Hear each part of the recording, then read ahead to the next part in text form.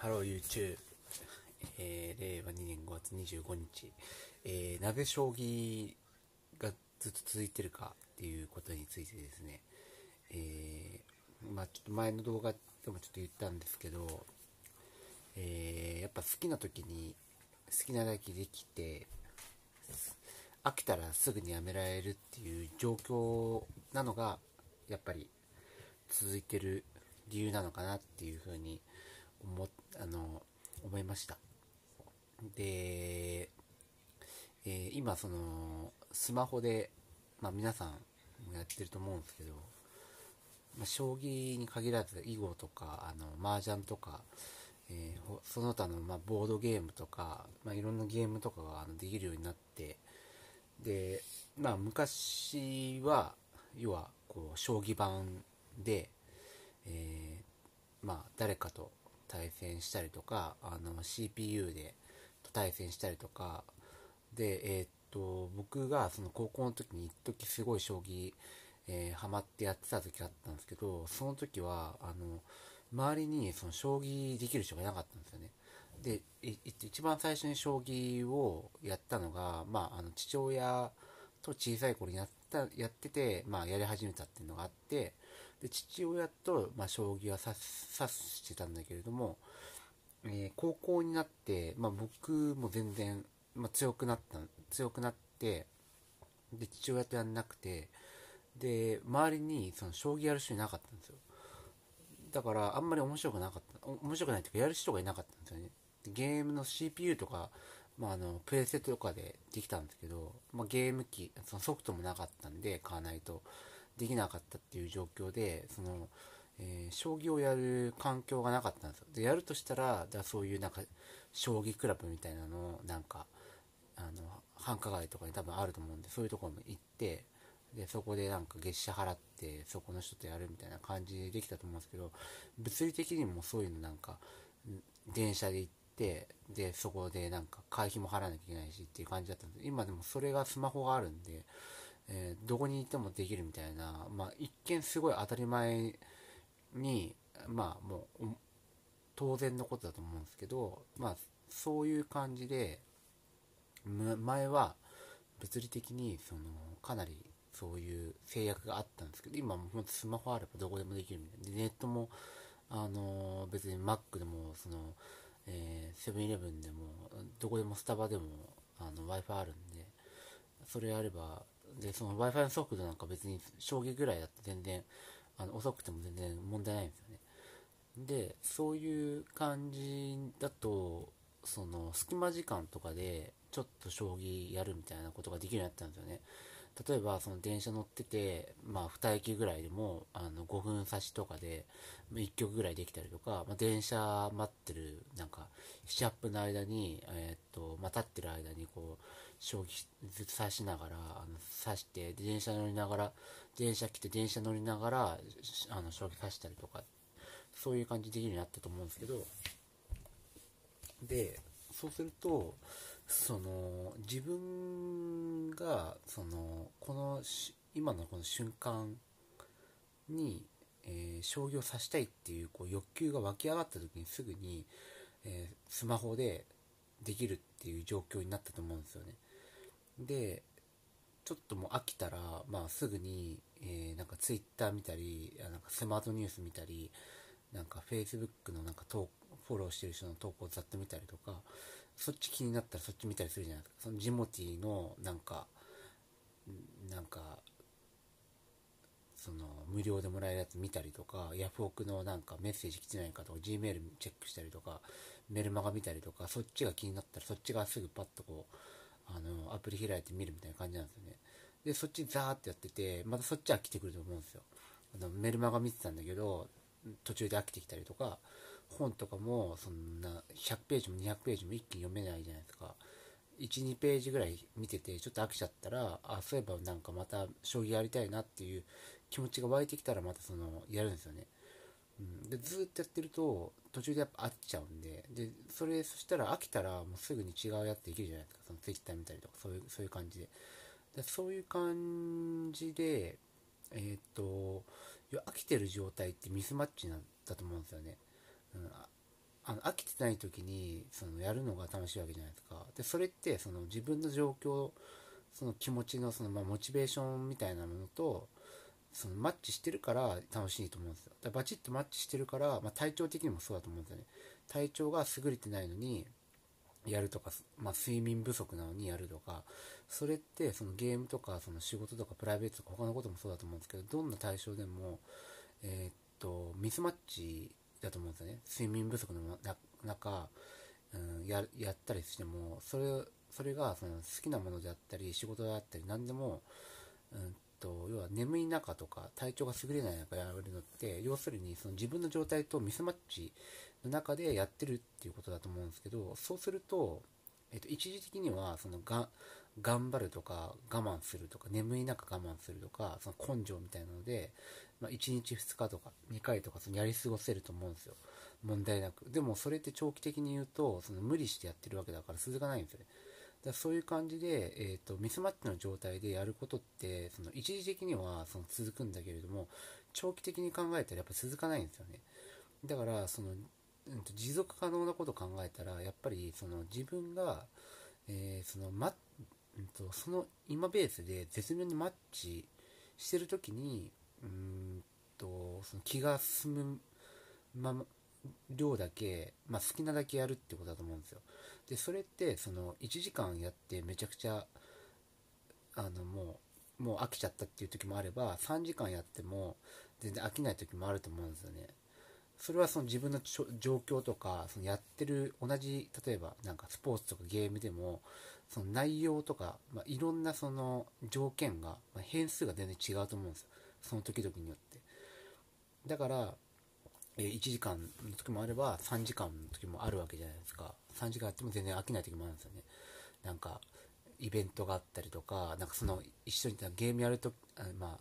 スポーツやるときに一緒にやってる人によってもこう違うわけじゃないですか。だからそういう変数が違うわけなんですよ。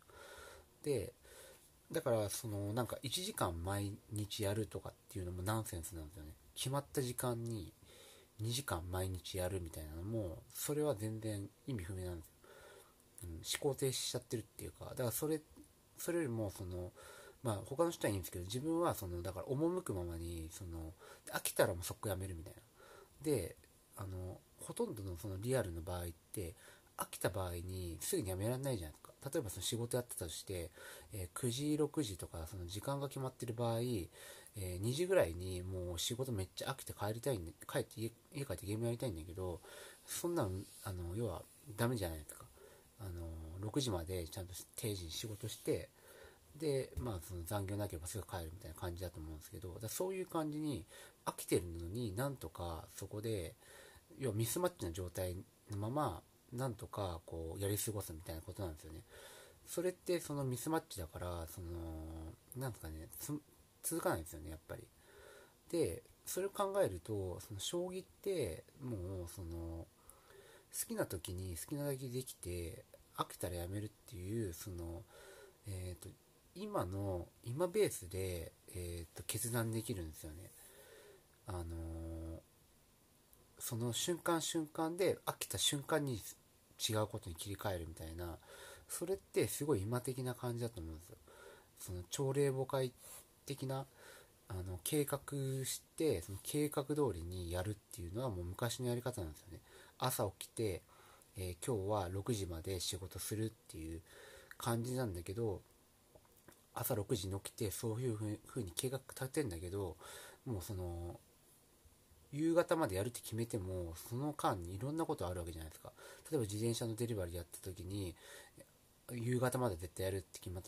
めたけど、昼から超大雨が降っちゃったとか、もう営業が止まっちゃったとか、そういうイレギュラーってあると思うんですよね。だからそういうあらかじめ予定した通りに計画通りにやるっていうのはもう時代遅れで、今はそういう感じで今の瞬間に決定するっていうのがこうできるような時代になったんですよね。昔はそれができなかったんですよ。でそういうふうに考えるとそれが自然なんですよね、本来。で昔は要はもっと昔で言うとそれが自然で、自然の状態で、人類って生きてたんですよね。その赴くままに生きるみたいな、川の流れに身を任せじゃないですけど、それが多分自然な生き方で、そうじゃない時代っていうか、そうじゃない状況下に置かれる人ってものすごくたくさんいたんですよ。でそれはその組織の歯車になったような人で、昔から言うとファラオのそのエジプトの時代から、要はその奴隷が、要はファラオのその組織の中で、要は、なんか大規模な事業をしたりとかで、今はそれが会社員になってるってことなんですよね。でみんなその奴隷みたいな感じ気づいてないんですけど、要するにその組織の中の、そのアルゴリズムの中の一つのなんかこう、パーツみたいな感じなんですけど、で何言おうとしたんだっけ。でなんだっけ、あれ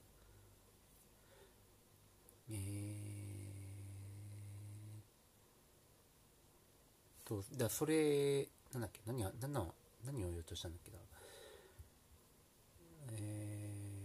な。そうで、その昔はもっと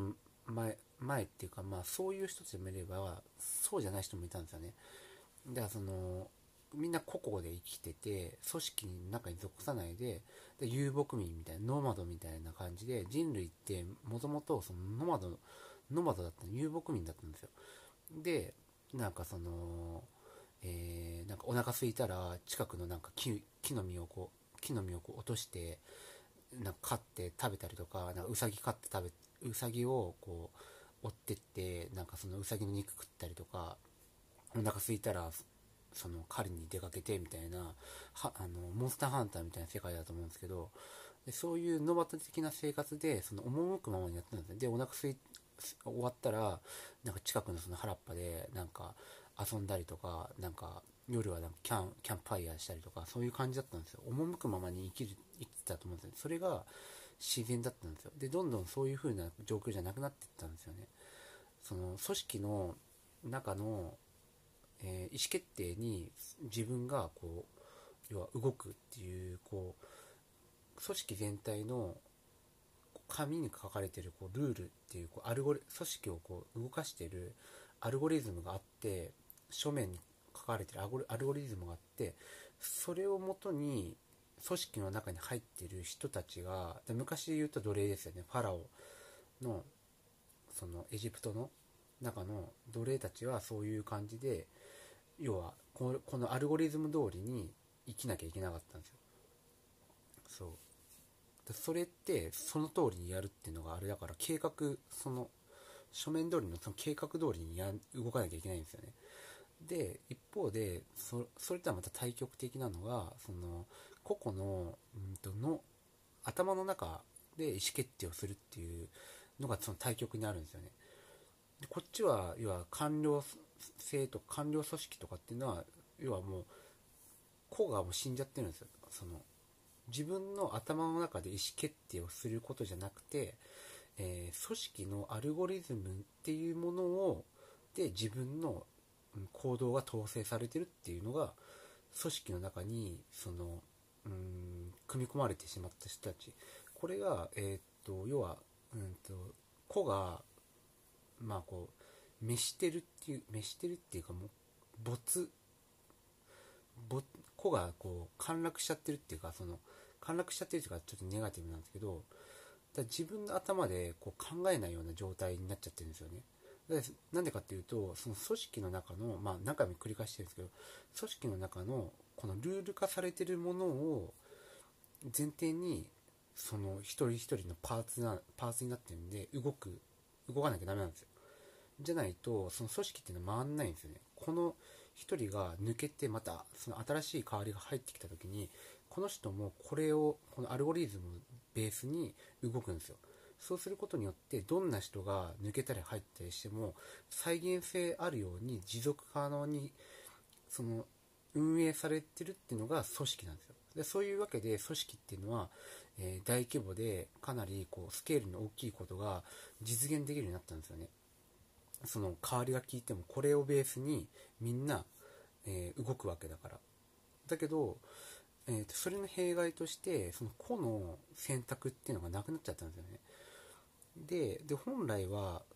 なんていうんですかね、それは確かにその人類が繁栄したり何か大規模なことをやる上ですごい効果的なその、システムなんですよね。なんでかっていうと、そういうこう大規模なことを一人じゃできないからなんですよ。組織っていうその大きなこう協力体システムを使うことによって、なんていうんですかね、こう大きなことできるんですけど、こうじゃできないじゃないですか。だからそういうメリットあるんだけど、一方でそのなんですかね、自分のその頭の中で考えないような感じになってるっていうか、で、なんだっけ、何を言おうとしたんだっけ、それで。何の話なんだっ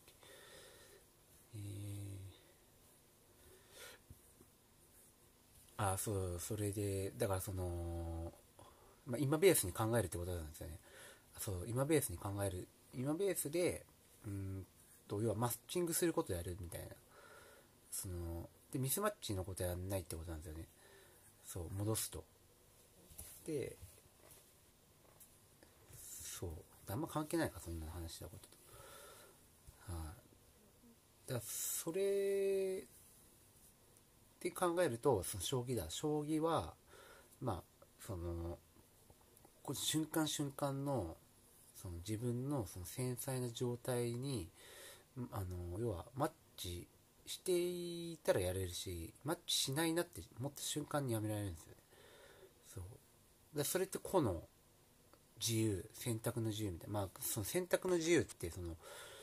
だから、みんなあるんですよね。あるんですけど、組織に属すと、そういう感じで、要は、そんなこと言ってらんないんですよ。その、瞬間瞬間に、その、やるやんないみたいなこと言ってらんないんですよ。その、組織が、じゃあマスクをみんなしてくださいっていう風に、書面で、決定した場合、そのアルゴリズムをベースに、みんなマスクしなきゃダメなんですよ。個人の頭の中で、マスクなんかつけるのだるいし、なんか嫌だよって言っても、それはやんなきゃダメなんだよね。そうそういう感じで、それはその自分のミスマッチがそういう風にあったら、あろうが、それ通りにやんなきゃダメなんですよ、その組織っていうのは。だからそれってその自由がないわけじゃないですか。けど組織にその属すっていうのはすごいメリットあるんですよね。長いものに巻かれるようじゃないですけど、やっぱりすごい楽なんですよ。だって例えばその自転車のデリバリーなんかも、今日そのバイトの人と話して、僕はそのなんだっけ、なんだっけ、業務委託みたいな感じなんですけど、やっぱりそのバイトっていうのはその、その組織に属してるっていう感じなんで、その交通費とかその全部、自転車から服から、なんか携帯から、携帯のバッテリーとか全部帽子とか、冬とか雨の日だったらそういうレインコートとか全部その支給してくれるんですよね。で一方で業務委託ってのは全部自前だから、僕なんかウーバーのアカウントなくなったんで、そのドコモのシェアバイクとか使えなくなっちゃったんで、今その自前で電動自転車を調達してるんですけど、買って、でなんかバッテリーとかも劣化が激しいから4個ぐらい持って4個5個ぐらい持ってって、でなくなったらその都度その電源バッテリーで充電してくれるみたいな感じで、要はそのめちゃくちゃめんどくさいんですよ。だけどその組織に属せばそういうのが全部なくなるんですよね。でそれってその組織に属すること、またはその長いものに巻かれるっていうことの一つのメリットなんですよね。で一方でその個でなんかやるっていうのはそういうわけで、全然その楽じゃないっていうか、そのなんですかね、めんどくさいんですよ、要は。要はその組織にそれの今のその例が、自転車の例が一つのその縮座なんですけど、縮座だと思うんですけど、そういう感じでその組織に属した方が絶対楽なんですよ。いろんなメリットとか待遇とかも全然いいと思うんですよね。だけど、そういう感じで、組織に属するっていうのは、その自分の功を消すっていうような状態なんですよね。で多分これから個の時代だと思うんですよ。個の時代だと思うっていうか、それは堀江さんとかいろんな人が言ってると思うんですけど、そうだからなんていうんですかね、一時的に確かになんかに属した方が絶対楽なんですよ。だけど楽しちゃうと多分なんか成長がないって言ったらあれですか、力つかないって言ったらあれなんですけど、なんですかね、ちょっと難しい、比較的属さない方が難しい局面っていっぱいあると思うんですよね。だけどそれやることによって多分自分がいろいろ知る機会になると思うんですよね。例えば自衛と組織に属する知る機会って言ったら、確定申告とか税金のこととかそういうのって組織に属している場合経理の人が全部やってくれるじゃないですか。でそれ自営の人とかだと全部自分でやらなきゃいけないんですよね。でもそれって要は組織に属した方が絶対楽なんですよ。だって全部経理の人がやって天引きしてくれたものを給料もらって、でまとめて確定申告とかも経理の人がやってくれるわけじゃないですか。でめっちゃ楽じゃないですか。で、それを自営だと当然自分でやんなきゃいけないんですよね。でそしたらまあややってもらった方が絶対いいんですよね。だけどそれは自分がいろいろメリットデメリットを分かるきっかけにもなるし、実際に自分がやってみていろいろこうなってんだとか分かるきっかけもあるし、じゃあめんどくさいから、なんか他の人に頼もうとか税理士に頼もうとか、そういうじゃあどうしたらいいんだろうかっていうふうに考えるきっかけにも機会にもなるわけじゃないですか。だからなんか必ずしも何ですかね、組織に属する方が一時的には楽なんですけど、そっちじゃないなって思うんですよ。で最初8年9年ぐらい正社員とかやってて、で、それやめて個人事業みたいな感じで、やるようになって、でまだ4年とか5年なんですよね。で多分どっちに行くかみたいな、どっちでもいいんですけど、どっちもよくて、だけどそっち側にある程度やっぱりやってった方がいいのかなっていうふうに思うんですよね。でそっちの組織の方に属して楽しちゃうと、もうそっちに楽しちゃうと、なんつうの、そういう自分で何かやるっていう力がつかなくなっちゃうから、だからそれって自分で何とかするにはどうしたらいいんだろうかっていうふうに考えて、そっち側にベットした方がどんどん自分がそっちの分野で成長していくと思うんですよね。そうだからそれ考えたら、長期的に考えたら確かに最初の数年とか10年とか15年とかうまくいかないかもしれないですけど、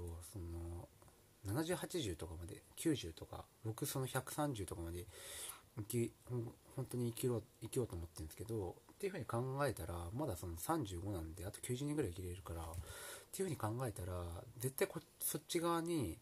ベットしといた方が超長期的に考えたらいいのかなっていうふうに思うんですよね。でやっぱりメリットデメリットでそういう楽な思いとかいい待遇とかは確かに得られるんだけども、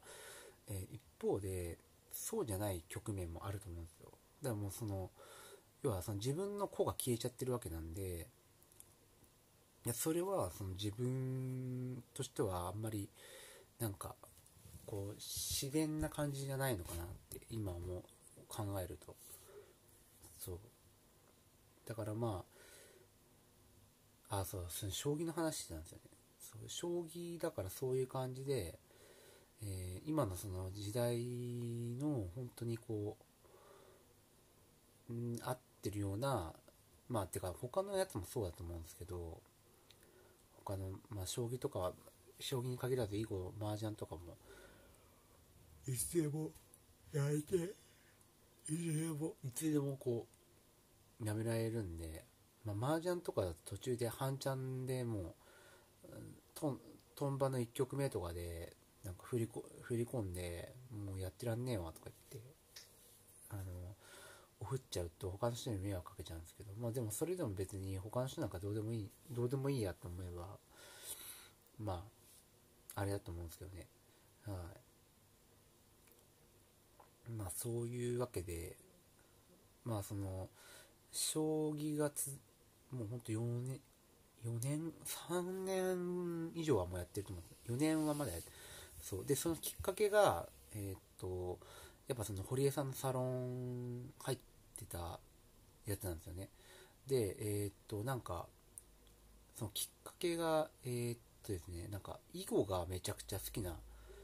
なんかその人がいて、で囲碁を教えてもらったんですよね。で囲碁はまあそのっきりやんなかったんですけど、その時に、将棋クエストの囲碁のやつがあるんですよね。囲碁の、やつがそういうのあるよって将棋クエストの囲碁のアプリを教えてもらったんですよ。で将棋あるんだっつって、でちょっと経ってからなんか将棋好きな人がまあ堀江さんのサロンの人に中にいて、でその人と結構なんか遊んでたってわけじゃないんですけど、なんかなんですかね、定例会みたいなのがあって、じゃあ終わったからじゃあなんか将棋やりますかみたいな感じでなんかやったんですよね、近くのマックで。でその時にその将棋クエストでやろうみたいな感じで、そういう対戦もできるんだって3年か4年ぐらい前に知らなかったんで、これめっちゃいいなと思って、それからなんか将棋すごいやるようになったんですよね。でその時にあの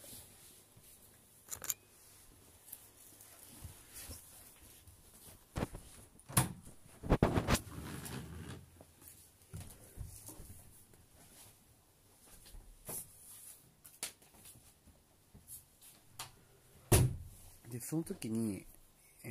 なんだっけな、将棋はやってなかったんですよ。やってなかったんだけど、なんかまあそれからちょっとなんかやるようになったんですよね。でやっていくうちにどんどんなんかハマっていったみたいな感じやったんですよね。まあいいや、やめよう。